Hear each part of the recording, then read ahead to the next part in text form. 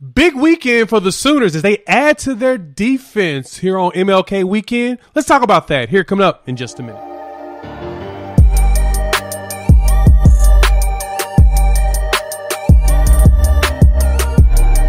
What's good, everybody? It's your boy Jay here with Unfair Sports, where we take a pensive approach to the sports conversation, talking OU football, college football, and honestly sports in general. And on this video, we're going to talk about OU beefing up the depths of their defense while having a very busy visitation weekend. Let's dive right in there, shall we? It's MLK weekend, and if you celebrate the federal holiday, hopefully you got some rest and some relaxation. I took advantage of it, took a break, got some rest in, as well as kept a pulse on what's going on this past weekend. So we had a lot of visitors over the weekend, as well as move-in weekend for those freshmen that decided to leave high school a semester early and go ahead and early enroll. So hopefully you all saw that. Go look at the OU video, OU's Twitter account. I think it's on Facebook as well. They have a video of the coaching staff being the bellman, helping the newly freshmen coming into school, helping them move their stuff into their rooms. You had Jarian Canick, you had Nick Evers, you had just all the freshmen that are coming in.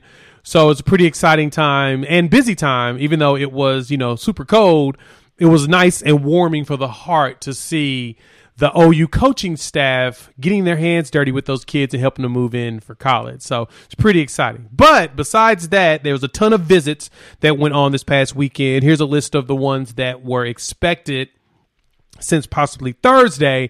And then on top of that, OU saw some commitments. Let's go down the list of commitments that we saw, which leads to the depths we're going to see on the defensive side. So first Sunday evening, Wyoming cornerback CJ Colden decided to bring his talents to Norman, Oklahoma, as he is basically a graduate transfer. 1 year left from Wyoming corner. Pretty excited to see him out there on the field. He played a lot over the last few years for Wyoming. Played the last 19 games while he was there. Looked pretty solid. And it feels like OU is adding some veteran presence there. So with the new coaching staff being in place, they're bringing in guys they feel like will be impactful. And having a veteran corner never hurts, especially as you start to prepare yourself, build these young players up going towards the SEC. On top of that, today, actually this afternoon, Louisville corner Connie Walker has committed to Oklahoma. Now, he has 4 years left. He only played sparingly at Louisville, 6'2" corner. He not much playing time, like I say, about 5 games, only about 15 snaps. But at 6'2", nice speed, nice size. He was like a 3-star corner coming in out of high school.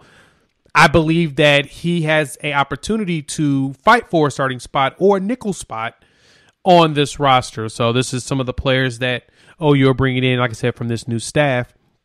And they also hosted Trey Morrison, which we should hear later today on his decision. As today being MLK Day, a lot of these kids are going to start enrolling as school starts tomorrow. You'll see a lot more kids making their decisions so they can enroll early, be part of the spring semester, be part of spring game, be part of early practice, and get ahead of everything as we prepare for next season. So on the secondary, you had that, and then you have Deshaun White, linebacker, senior. I guess he would be considered a super senior.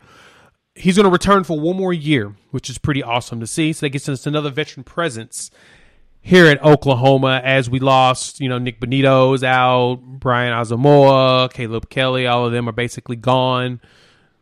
So it never hurts to have a guy who was third in tackles from the team, 60, make their return to bring additional veteran presence to that linebacker squad. And then on the defensive line, you saw Oklahoma really branch out there. So Todd Bates, Brent Venable, as well as Ted Roof went out and added themselves some beef to that line. Jonah Laulu, hopefully that's correct. 6'6", 280 senior, played at Hawaii. He has decided to come in the last 3 seasons.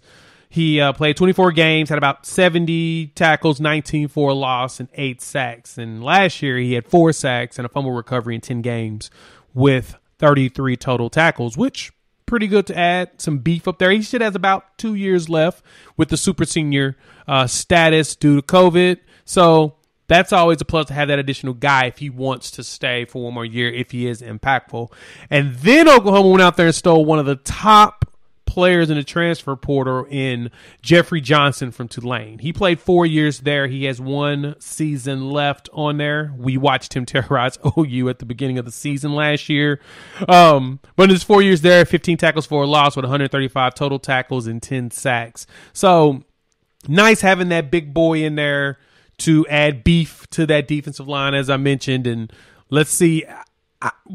We don't know how good they're going to be yet, only because you never know until you get on the field and you actually see players produce.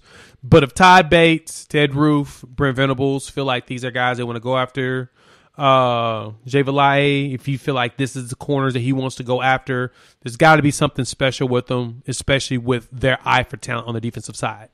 Now, on the offensive side, there's a lot more pieces that we're waiting for, especially like the Jackson Dart information, him and Michael Trigg. They will be coming as a package deal as it appears. They're traveling everywhere together. Here's their video from Oklahoma.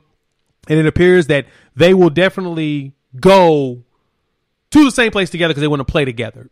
And I can't be mad at that. I appreciate guys that want to stick with what they know. So in that case, let's see what we get from them potentially later today. Like I said, school starts tomorrow.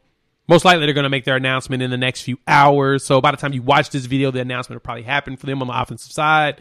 But we got Dylan Gabriel there. We've seen all the young boys in. I'm amped to see what Oklahoma brings us. We'll talk about the depth charts over the next few weeks, as that's probably the most content to really talk about outside of recruits in preparation for signing day. So with that, chop it up with you in a few days.